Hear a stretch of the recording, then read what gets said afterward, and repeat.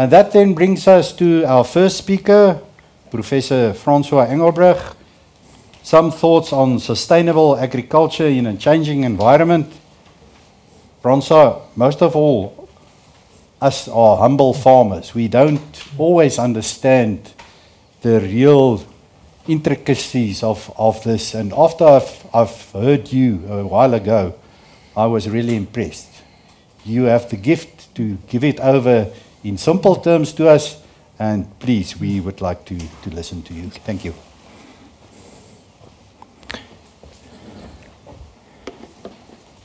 Many thanks, Chair and Gerard, and also to Corinne for all the arrangements to get me here today. It's a great privilege to be part of this RPO conference.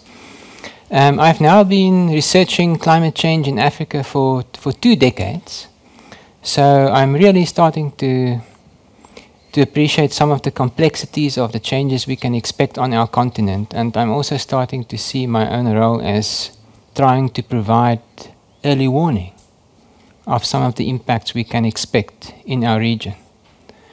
Whoever helped me to set up the title for today's talk was very optimistic. I'm of course not a farmer or an expert in any field of agriculture.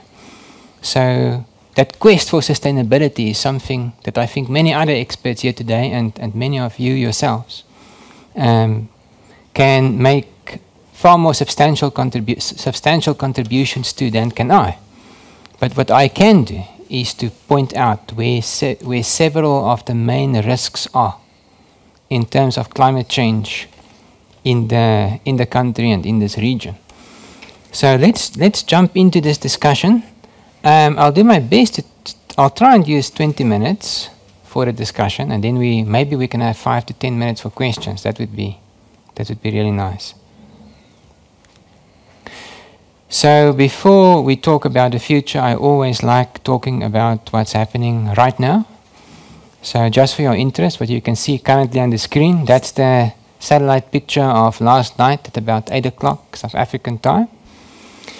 And it shows the source of the clouds we can see today over the Highveld and also here in Pretoria. You can see it's a huge blob of cloud. Its origins can be traced back all the way to the Atlantic Ocean. It's another caterpillar that moved into the Southern African interior this season. We usually have about 10 of these every year. About 2 out of the 10 cause flooding. It's the same type of weather system exactly the same type that caused the Durban floods on the 11th and 12th of April. But this one is causing just some showers over the central interior, and by tomorrow it will be gone. And then there's a next one heading towards the south coast a few days from now. So what makes this autumn and winter quite exceptional was the large number of these caterpillars reaching us. But that's more just for interest's sake. That's another satellite picture that was taken on the 12th of April this year. And it shows the remnants of the cut-off low pressure system that caused the terrible flooding in KwaZulu-Natal. And what makes this system quite unique is if you have a look there southeast of Lesotho, you can see with a bit of imagination a spiraling cloud pattern with a cloud-free region in the middle, that dark region. Now, a meteorologist would tell you that looks a bit like the eye of a cyclone. And indeed, it was the very first time that a system that developed a type of eye, so a tropical structure, developed south of 30 degrees south. And that weather system contributed to the rainfall on the 12th of April. That of course resulted in the end in about 40,000 people being displaced and 500 people losing their lives, mostly in the morning of the 12th of April. So it's a sign of a changing climate system. So never before did a cut-off flow that formed over the interior moved into the Indian Ocean and then developed a tropical cyclone type rotation. And that's something I want to put some emphasis on today. Is what about types of weather events or climate anomalies occurring in this region that we've never experienced before. So I'm going to talk about tipping points in the system. Now, to some extent, we can, of course, be prepared for the types of extreme weather we've experienced in the past. At least we have experience of that. But climate science tells us we should also be prepared for new types of impacts we have no example of in the historical record. So that will be a big part of my talk today. And that is just a last bit of background on this weather system that affected us on the 11th and 12th of April. What is important here is if you compare those three graphs, they show weather maps for three different cutoff flows that affected us in the recent past, or not so recent past. In the first case, 1987, September. 500 people died then in what was known as the Durban floods. And then in April 2019, about 180 people died in a flood event caused by a very similar system that caused the flooding on the 11th and 12th of April this year. So why I'm showing these slides is that I also think we need to distinguish between climate variability and change.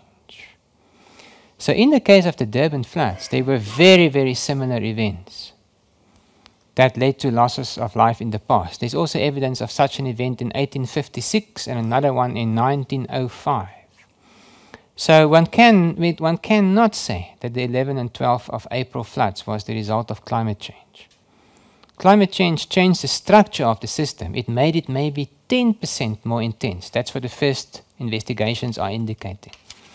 But in the case of the Durban floods, we really should have been prepared. There were very, very similar things that happened in 1987 and 2019. And that's also a lesson for all fields. If extreme weather events happened in the past that had a devastating influence on a specific sector, and we'll talk about this sector later on, then of course one needs to do whatever you can to be prepared for the next event. So I think with all of that being said, let's move into a discussion on future climate change in the region. The first thing I'd like to point out today is that I think the livestock sector, the maize industry, and I would say almost every single sector in agriculture really depends on what is going to happen in terms of that graph that I'm showing there on the left-hand side. Now that graphic shows future scenarios of carbon dioxide emissions into the atmosphere. And as we meet here today, the fate of climate change, or the extent of climate change, is still in the hands of humans. And I would say that it is in Africa's interest and in agriculture in Africa's interest that the world's climate change mitigation effort gets going and gets going very rapidly. If we are going to follow a future where geopolitics sends us on that red line at the top, which is a fossil fuel future, or even that orange line, that is still a future where we largely depend on fossil fuels towards the middle of the century. Climate change, as I will show very soon, is going to be devastating in Africa and in terms of agriculture. And certain thresholds, science tells us, will be reached where adapting to climate change will not be possible. So there are limits to adaptation in terms of future climate change impacts. So what the world is really striving to achieve through the United Nations Framework Convention on Climate Change, and 197 countries are signed up to this, is a future that corresponds to one of those blue lines on the slide. Those are so-called Paris Agreement type of futures. And the blue line, if that means drastically cutting emissions in the 2020s, cutting emissions by about 45% with respect to current levels by 2030.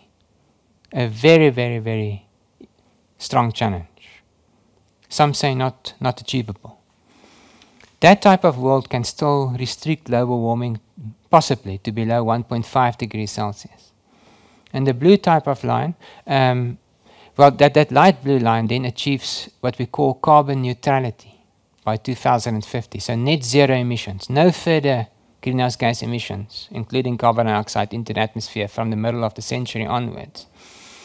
The blue line is a similarly strong mitigation scenario, which still gives us a chance to keep global warming to below 2 degrees Celsius.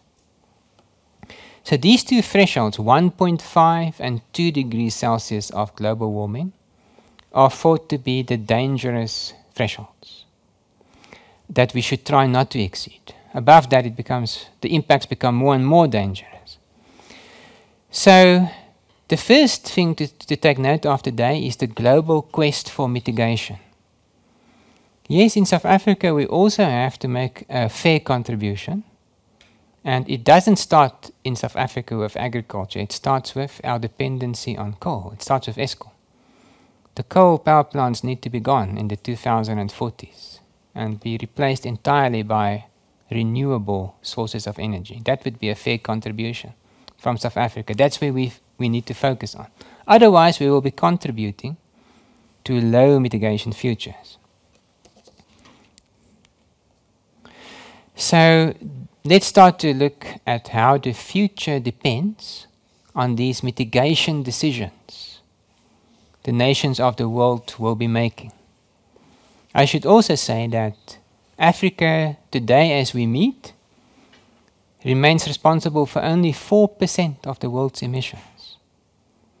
So we have a contribution to make, especially in terms of how we are going to develop into the future. But those strong mitigation scenarios, those Paris Agreement futures, we should also admit that achieving those types of futures are first and foremost in the hands of the industrialized countries of the global north, specifically in the first place China and the United States. Okay. So a low mitigation future following those orange or red lines, you can see that sends us towards 4 degrees Celsius of global warming towards the end of the century, and about 2 degrees Celsius of global warming somewhere in the 2040s. I'll soon talk about what that means for us in Africa and in Southern Africa. And with those light blue and blue type scenarios where we rapidly reduce emissions in the next 10 years and then achieve carbon neutrality by the middle of the century, we still stand a chance of keeping global warming below 1.5 degrees Celsius. By the way, the value now is 1.2 degrees Celsius in 2022. So we stand a chance of staying below 1.5 degrees Celsius in the presence of this massive mitigation effort. And we stand a very good chance of at least restricting global warming to below 2 degrees Celsius. So that's the global picture. What does it mean for us? Well, over the last few years, I've been contributing to the Intergovernmental Panel on Climate Change assessment reports. And that's the first type of graphic that we generate. It's a map of global temperature change. And it is the regional changes in temperature are there shown as a function of the global warming, the level of global warming. So top left is a world that is 1.5 degrees Celsius warmer than what it is supposed to be. At the rate things are going now, we will reach that world in the late 2020s or early 2030s. It's upon us. Okay, you can think yourself whether with the current state of geopolitics, there's still a chance of avoiding that world from materializing, because it will require strong cooperation in the first place between China and the United States. So we may say that that world is now more likely to materialize than not. The important thing to realize is that if you look at the southern hemisphere, Southern Africa is the region that warms up the fastest. the highest rate of warming detected over the last 5 decades in the southern hemisphere has been detected in Botswana. Okay. And that is because of the regional climate system. We can get into some of the details about why it is like that later on. Should we reach 3 or 4 degrees Celsius of global warming, then of course you can see the temperature change in southern Africa are in the order of 4 to 6 degrees Celsius. And that is alarming. So 3 degrees of global warming, 3 to 4 degrees, approaches 6 degrees of regional warming. And that will have a range of consequences for agriculture in the first place. That I'll talk about that later on. 2 degrees of global warming, likely we will see that, and the rate things are going now at least, in the 2040s. That's about 4 degrees, a 4 degree increase in the average temperature in southern Africa. So remember, up until now, the world's average temperature has increased by 1.2 degrees Celsius. We say that's the level of global warming. But here where we are today, the detected temperature increase to date is already more than 2 degrees Celsius. So you can roughly multiply the global value, the global level of warming by 2 to find the level of warming in the interior of southern Africa. So moving forward, the next important metric, of course, to look at is rainfall. So most regions of the world are becoming wetter. Most land masses are becoming wetter. And it's very, very straightforward to explain why that is the case. The warmer we make the atmosphere, the more water vapor it can carry. That means there's more fuel available for storm systems. So water vapor, when it condensates, releases energy into storms. Storms are also becoming more intense simply because the atmosphere is warmer. There's more heat available to convert into, we say, kinetic energy, into the wind speeds and the intensities of the storms. So the general observation across the world is that the land masses, on the average, have already become wetter, and for as long as we continue to warm the atmosphere, land masses will continue to get wetter in general. But unfortunately, there are exceptions. And one of the most important exceptions is the subtropical parts of the southern hemisphere. So if you look at that map, southern Africa, for example, is projected to become generally drier in a warmer world. And that has a lot to do with these changes in the regional circulation system. To explain that in a nutshell, in a warmer world, the cold fronts that bring winter rainfall are being shifted towards the South Pole. So it becomes increasingly difficult for the frontal systems to reach us during winter time. And therefore, droughts such as the 2015 to 17 drought in Cape Town and the current Eastern Cape drought, these long-lasting multi-year droughts, they will manifest first and occur more and more frequently in those parts of South Africa that get winter rainfall. But as the climate system warms and the big high-pressure systems that strengthen over us in winter and that help to shift these fronts polewards become stronger, they will increasingly also impact on winter rainfall. So the IPCC in their 2021 assessment report made 3 summarizing conclusions for Southern Africa. The one is that the region is warming up drastically, far more rapidly than the global rate of warming. The second is that the region is likely to become generally drier with more frequent long-lasting droughts. And the third is that in the eastern parts of Southern Africa, including the entire eastern interior and coast of South Africa and Mozambique, we should expect more frequent, heavy rainfall events. Despite the general drying trend, we should expect more frequent, heavy rainfall events. And if we look at the science assessment from the report, if we look at that in more detail, you'll see that the report also makes specific statements about the El Niño-La Niña cycle. And the main message is that on top of these general changes I've just mentioned, variability is also becoming more intense. So when we have La Niña seasons, they will bring more intense rainfall than in the past. But when we have periods during which El Niño dominate, the droughts will be longer lasting and more intense. On the average, the longer lasting droughts have the upper hand over the intense rainfall seasons in terms of the long-term trend in rainfall.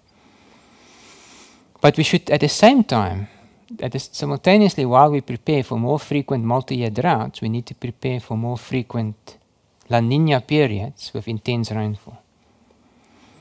So there's some evidence, and this is not fully established, that La Niña seasons will occur more frequently. That's not yet regarded as a solid statement by the IPCC. The evidence is not strong enough as yet.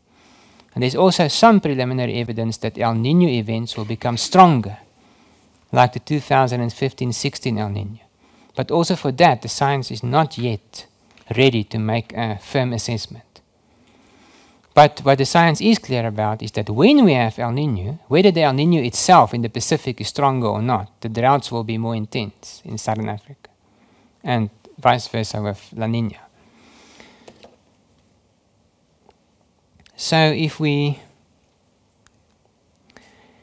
summarize those two graphs I've just shown, the change in temperatures globally, and the change in precipitation globally. For any region in southern Africa, we find that type of graph. I'm showing it here specifically for a start for the Theewaterskloof catchment that supplies Cape Town with water. And to explain how this graphic works, we are looking at the x-axis, on the x-axis at rainfall anomalies, annual rainfall anomalies, and on the y-axis at annual temperature anomalies. The blue dots represent the recent past, 1961 to 2005, blue and purple. And then with the colors we are moving through time until we arrive at the end of the century with the red dots. So you can see in the blue and purple dots something that I think we are all familiar with. Climate in southern Africa is variable. There are seasons with good falls of rain. There are dry seasons. The wet seasons are usually a little bit on the cool side. The dry seasons are usually a little bit warmer. But as the climate system is changing, with the frontal systems shifting southwards, that is the type of future we end up with if the global climate change mitigation process is not a success. So we end up with a future where every year is 4 to 6 degrees Celsius warmer than it's supposed to be. And at the same time, you can see almost every year is drier than what it is supposed to be. All those anomalies are with respect to the 1961 to 1990 period, just by the way. So that shows a regime shift in the climate of the Southwestern Cape. It's heading towards a substantially drier climate that is much warmer. And that, of course, will have a range of impacts. One can really ask the question, can the city of Cape Town grow in a sustainable way without finding a new water resource?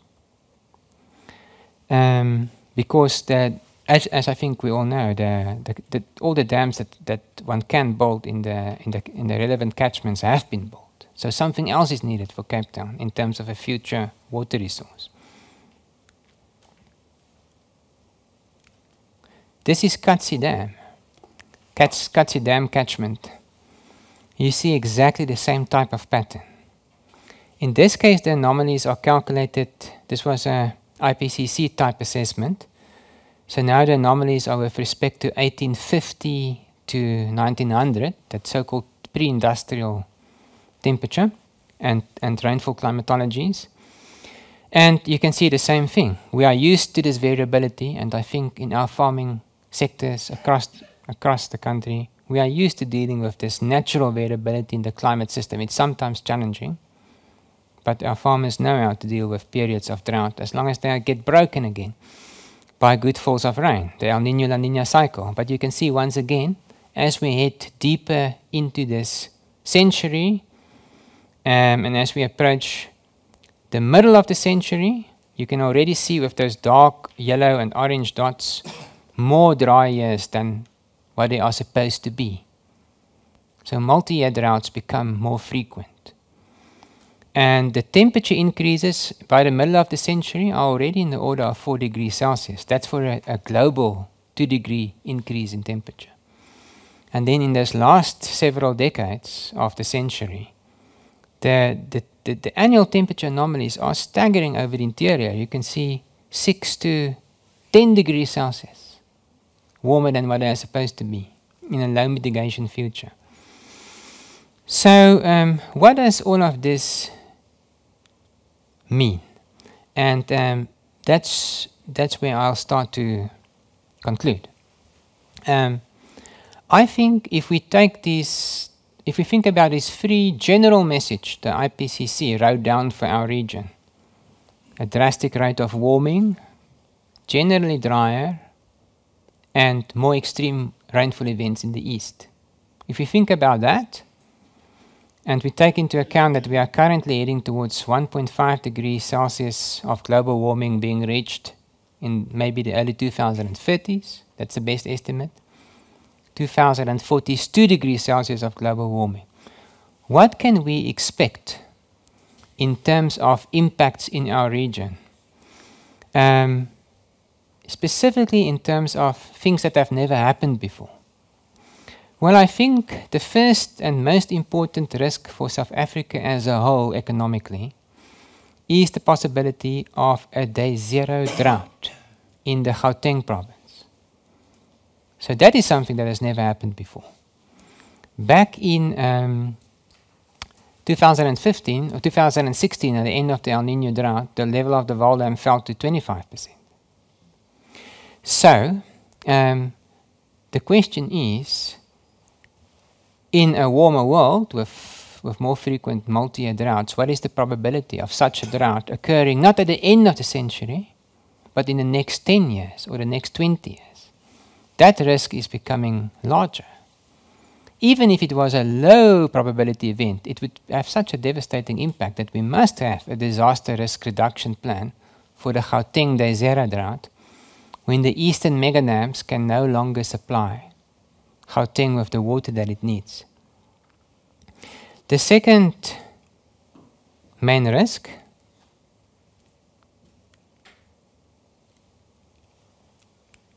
there we are, is I think important for today's meeting. The IPCC made quite a staggering assessment back in 2018 in its special report. It made an assessment that should the world warm by 3 degrees Celsius globally, that's now currently expected somewhere in the second half of the century, just because of the biophysical impacts of heat stress on cattle, the cattle industry will collapse in its entirety. At that point when the regional warming reaches about 6 degrees Celsius on the average, because of the heat waves, of course, that then impact directly on cattle. And at the same time, the modeling showed that the maize crop is likely to also collapse entirely. That is the type of world we want to avoid. But the question I'm posing to yourselves today is, what about the socioeconomics of farming?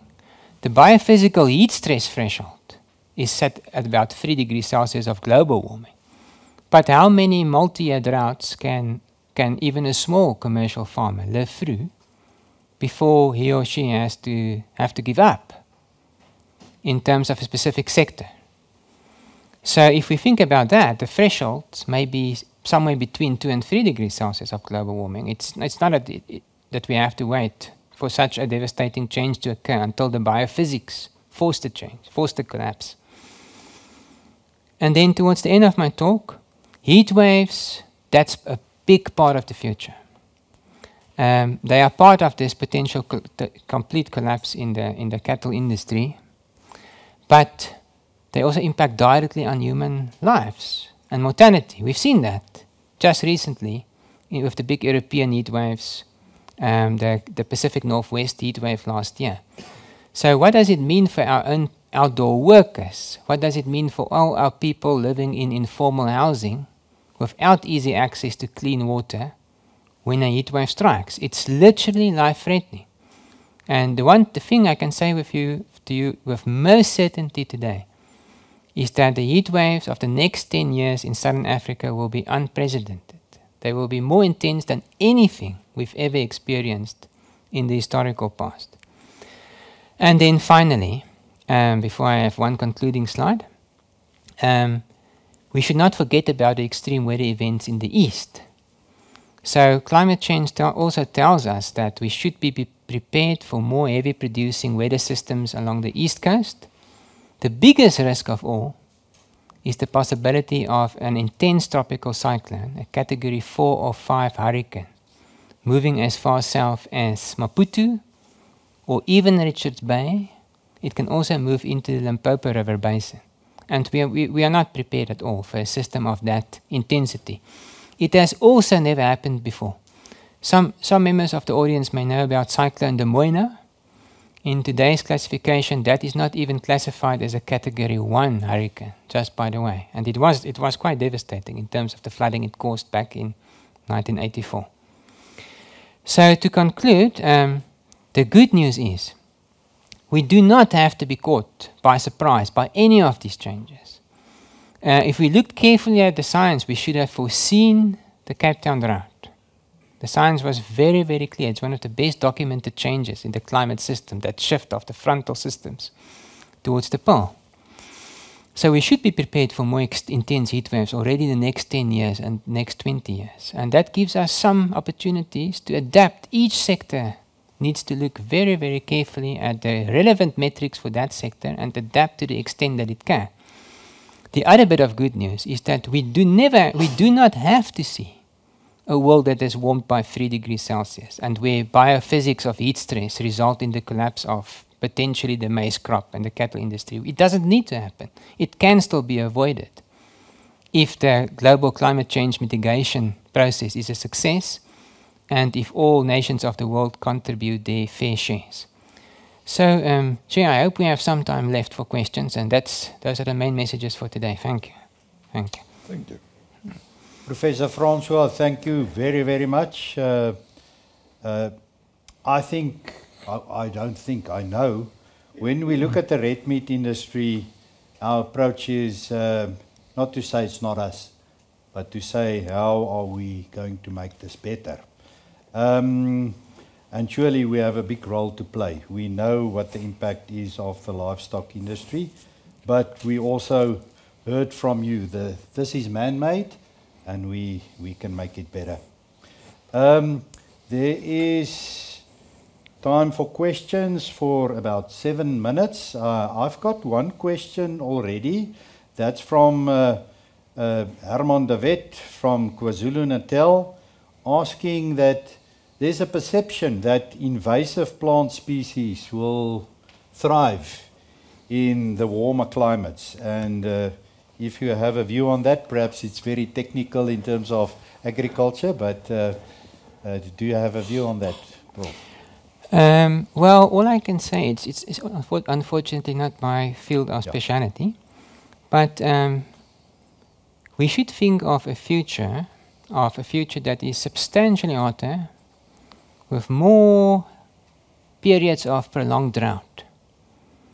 So all plants that are more adapted towards that type of change will of course fare better than the species that are not. Recently I, for example, read an interesting argument being made that in the future we should look more closely at sorghum production in Africa because it's a more drought resistant crop compared to maize, for example. So I cannot make a judgment on whether that's a good idea or not, also if one thinks in terms of productivity of these various crops.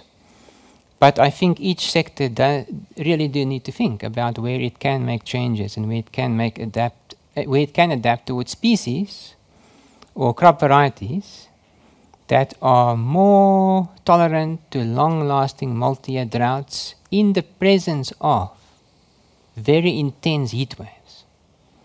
But that's unfortunately all I can contribute in terms of Herman's question. Thank you. Thank you. That makes a lot of sense. Any question from the non-virtual floor? There's a question. You're welcome. Sorry, Chair. We had the cut-off now in April, Prof, and then in May again, within a month. And now in June, maybe the beginning of July, there was one in Australia.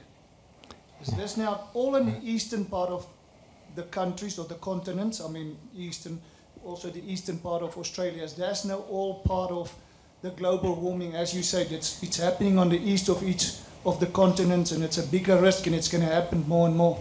Because I followed that, and to me that was very interesting when the Australian people said this is the first time they ever had something like that. Yeah, so it is really fascinating that the recent Australian floods have been caused by exactly the same type of weather system. And in fact, these cut-off lows, in our case, form over the Atlantic Ocean. So if they actually almost always form over a cold ocean, then they move from the west to the east across the interior. But something very special happens to the weather system when it moves off from the interior towards the coast. Because of the fact that it is initially over the interior and then it moves towards the coast, the system becomes deeper. And the fact that the system becomes deeper in terms of the volume of air that it occupies, that has this interesting effect of building what the Australians call explosive cyclogenesis. So a deep surface low almost always develops along the east coast when the cut-off low moves from the interior to the east coast. And almost all flood events in what we previously called Port Elizabeth or Quebec, the Cape South Coast, Durban, almost all these flood events are caused by the deep surface low that forms off the coast when the system moves from the interior to the coast. So exactly the same process also works over Australia. So that's a technical reason why the cut-off lows are especially dangerous over East Coast regions. But of course, a cut-off low all by itself is a very intense weather system, and they can also cause devastating floods over the western parts of continents. And in our case, the most infamous example is, of course, the Laingsburg flood, 1981. It was also a cut-off low. But the science is not clear whether cut-off lows themselves will occur more frequently. In fact, indications are that they are supposed to occur less frequently because they are part of the same type of family of systems as cold fronts. So they are supposed to be shifting towards the South Pole. But when they occur, because they occur in a warmer world, that they have more moisture available, the Indian Ocean is getting warmer, we can expect them to be more intense and to cause more rainfall than ever before. The systems themselves are supposed, climate science theory indicates that they will rather become less frequent than more frequent over our part of the world. Thank you very much. Unfortunately, only one more question. Wandile, you're very welcome. Professor, thank you so very much for your presentation. You really helped deepen our understanding of these flows. You made a point there that worries me about the frequent occurrence of these La Ninas. And I wonder if are we going to see a more prolonged cycle of the opposite of that, the El Nino, just like we have seen now this La Nina. And I take your point that you say the evidence is still somewhat shaky as to whether they will occur often or not. I would like you, if you can opine on that. Sure. Thanks. Sure, Wandile, such a relevant question. Also, if we think about what's waiting for us in the coming summer. So right now, the indications are, the chance is about 50% that we are going to have another La Nina this summer, which is a bit of a surprise. That will be the third one in a row, of course. The third summer season in a row with La Nina. That has only happened twice before, since 1950. So that is consistent with this preliminary evidence we have that La Nina events will start to occur more frequently. We we are sure to soon after that move back into the next El Nino phase. So there may be, if we're fortunate, some neutral years before we hit the El Nino phase again. And interestingly, the science indicates that El Nino events are likely to become stronger, but not to occur more frequently, but cause more intense droughts when they occur. Now, the latter part is something we can already see. Whether El Nino becomes stronger or not in the Pacific Ocean, we should expect it to bring more intense droughts associated with more long-lasting and intense heat waves than in the past. So we need to prepare, to summarize, for a more intense La Nina, El Nino cycle in Southern Africa. We have experience, of course, with dealing with this variability, but it intensifies in terms of the amplitude of the impacts. And the signs that this is already happening is clearly discernible if we look at what has just happened now with the last La Nina summer. And just think back of that absolutely devastating 2015-16 El Nino drought across our interior and into Botswana. That is the type of variability we will see increasingly for as long as the world continues to warm.